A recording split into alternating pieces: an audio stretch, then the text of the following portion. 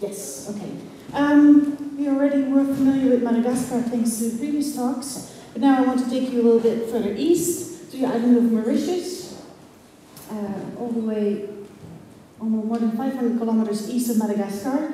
Mauritius emerged as dry land about 8 million years ago, and life was all very peachy until in 1598 the Dutch arrived, which is never a good sign. And within a century after the arrival of the Dutch, the dodo was extinct.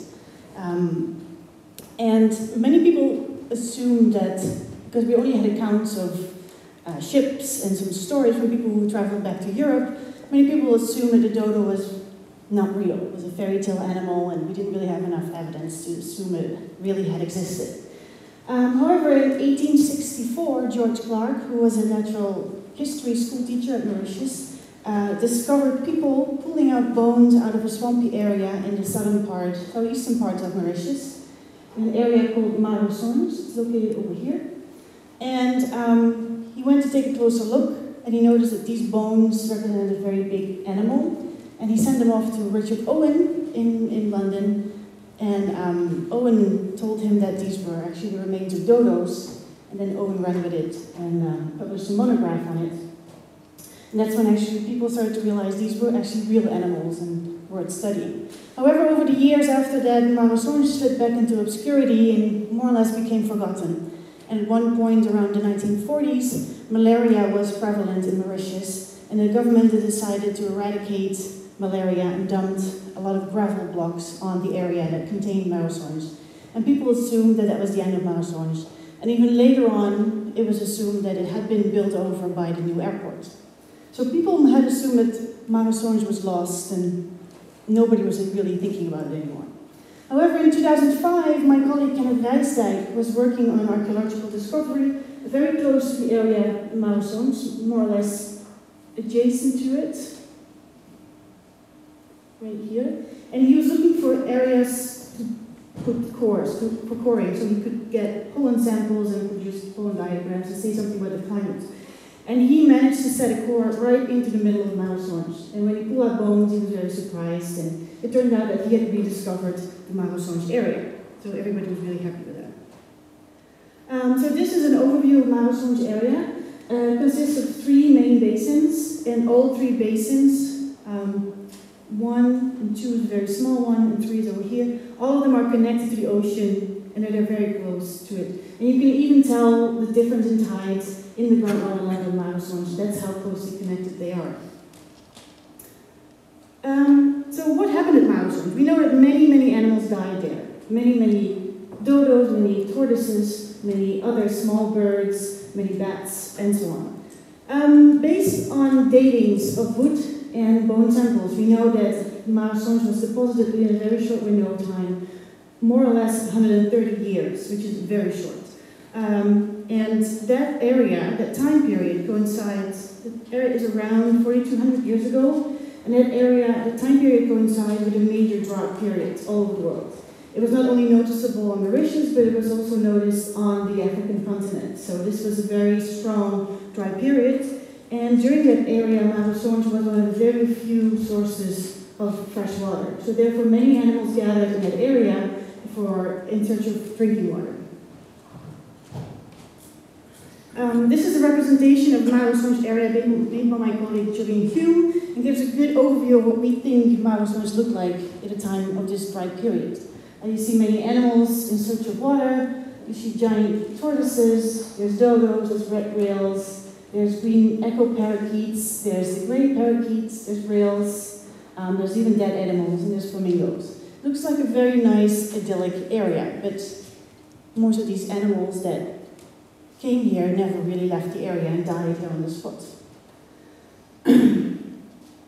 So we knew that after the rediscovery of Mare that we had to re-excavate, because it would provide a unique opportunity to study this area and to really have a window into the ecosystem of the dodo before the arrival of humans.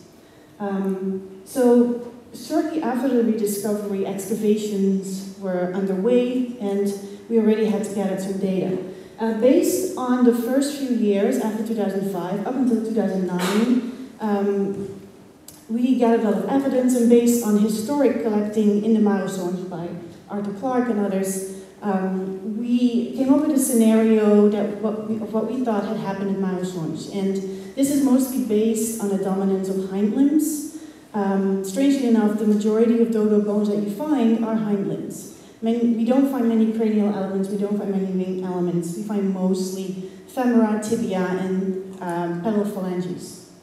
So based on that dominance, we proposed a scenario in which animals became stuck in the mud. Animals that were already weakened by thirst would get stuck in the surface, in the sediments, and were unable to pull themselves out and get to safety. And therefore, what happens is an animal gets stuck, sinks into the sediment, it collapses and dies. When the water level rises, which can rise daily, weekly, and even monthly, much of the remaining animal is washed away, and that part of the skeleton is then lost, and what we are left with are the lower hind limbs. And that is what we're seeing in Mare. However, based on pollen data, de Boer et al. Last year proposed a different scenario. They said, we're seeing, in our pollen records, we're seeing evidence for toxic blooms. They're algae, we're producing toxins that leach into drinking water, into fresh water, and animals that would have drank that water would have died. But this is a very plausible scenario as well. So what are we supposed to do with the dominance in hind limbs? Because these two scenarios actually would result in different taphonomic signatures. And therefore, what really happened? And can we tell the difference between different scenarios by looking at the taphonomy that we have? So it became obvious that we needed to excavate more systematically in Mare that proposed all kinds of different challenges. We decided that what we needed was a dry surface area, because otherwise we would not be able to excavate systematically. However, when we brought in the heavy machinery, it turned out that creating a dry surface in Mare is a bit of a challenge, because as soon as you take away the upper layer, which is where the large dolerite blocks were dumped in an effort to eradicate malaria, you quickly encounter the ground level water. And to a degree that it was actually impossible to actually create a dry surface. So, this is, the reason why that is that Mare, as I said before, is connected to the ocean as well as to the water runoff that comes from the mountain areas nearby. And at the bottom of Mare is a big layer of coral sands. It actually acts as a buffer for acidic groundwater. And it actually really contributes to the preservation of bones in this area. And up on top of that is a layer of chicha, which is an organic layer that has the consistency of tea leaves, as we say it. It's very loose, but it's very organic, it's finely pressed. On top of that is the bone layer that we're interested in, and on top of that is the big gravel layer that was dumped there by humans. And our idea was to make a dammed area where we could actually pump dry water and then reach the bone bed level. In Dutch we would call that a dodo-polder, because being Dutch, that's what we do. We make polders everywhere. So that's what we did. So here's our dodo-polder in full glory. We're able to pump this dry. This is an area about 2 by 2.5 meters. And we were able to pump dry this area and create a more or less dry surface. More or less. So then we started to excavate systematically, and we also mapped all bones and all remains in 3D, including their orientation and tilt. And for the methodology on this project, I would like to refer to our poster, which is currently on display next door. So if you're interested in how exactly this was done and how we use these data to support our story, then I would like to refer you to the poster. And as you can see here, the bone layer is a mix of bones. Here you see a pelvic dodo pelvis, almost next to a carapace of a giant tortoise. So this is a very closely mixed matrix that not only includes bones, but also many seeds and pieces of wood. So this is a very, mud is lacking. It's mostly bones, seeds, and other macrofloral elements. There's very little mud, very little sand in it. So during these 3 years, we systematically mapped and mapped all the bones and elements that we found. And in total, we found 492 fossil bones, the majority of which are giant tortoises. So that's something that's consistent with previous findings. The second numerous group is bats, 2 species of bats. And then we find numerous fishes and birds who are still awaiting identification. And dodos, as enigmatic as they are the species that is the least common. We only find 27 elements, representative of 2 individuals, which again is very typical for the rest, for what seems to be the rest of Mauritius. This is not something that's in contrast to earlier collecting events. However, if we're looking at the level of completeness of what we're finding, how much of a skeleton of an animal do we find, it's again very low. For the dodo, it seems to be the highest, but even this is an overestimation of the amount of skeletal material that we're finding. It's only 11% of the skeleton that we're finding, and for giant tortoises and for bats, it's even less so. So we're finding only very few elements of the animals that have died there, despite the enormous amount of material that we found. So if we're looking at the orientation of all the material, it's rather chaos. There's no real orientation, there's no preferred orientation, there's no significant orientation of all the material. This is a representation of the dodo bones, tortoise bones, bat, fishes, and wood remains that we plotted in 3D. And as you can tell, there's no preferred orientation. Everything is mixed, and there's no preferred, no general orientation. A bit more about the orientation here is a stereo plot of bone orientation. This is a 3D visualization, and the way to look at it is imagine you're looking at the top of a tree, and every data point on this, in this circle, represents one element that has a 3D orientation, and you're looking at it from above, from the z-axis. And if we look, again, this is there seems to be no preferred orientation in any of the remains that we found. And if we look at the dip distribution, now the dip is representative of the position of the bone inside the sediments, and as we're looking for evidence for a miring scenario, we were expecting the bones to be more or less in an upright position. This seems to be not the case. The mean dip is lower than 30 degrees, which is far removed from anything vertical, which would be here. This is what we expected in the case of a miring scenario. But again, there's no real pattern.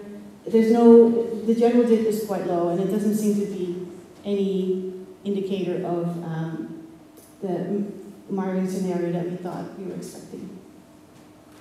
So in summary, all the bones are more or less randomly distributed, and the mean dip is quite low. It's around 22 degrees.